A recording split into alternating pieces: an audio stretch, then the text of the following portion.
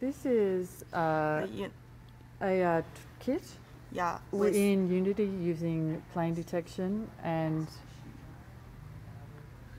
So detect plane. Oh, so you got features. And knowing the. So can you do plane detection on a wall? So that's floor, or is it just horizontal like just we saw? Horizontal. It is just horizontal. Yeah, then you can place object on the plane. If you go here. Okay, now it's finding a plane. And can you move?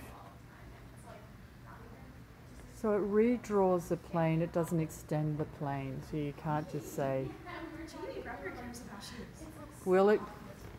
Yeah, that's what I wanted to. Yeah, here is the virtual object. Trying to follow you. Yeah.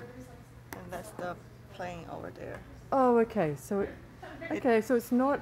It actually is cutting. It has some sort of edge detection there. Okay. And here's the floor. There. And down here. Okay. And then if you go back to the other desk, will it remember what you tracked, or will it redraw? Right now it's still here, but I don't know how many planes it can remember. Like So it's adding the planes? Yeah. I'm curious if it...